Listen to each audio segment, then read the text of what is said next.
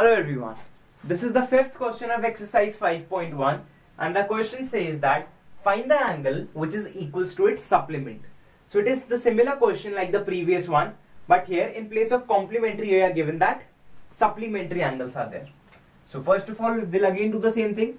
Let the angle equals to x. So supplement of angle x will be equals to 180 minus this angle, because I told you that if one angle is given to us, then the supplement of that angle will be equals to 180 minus x.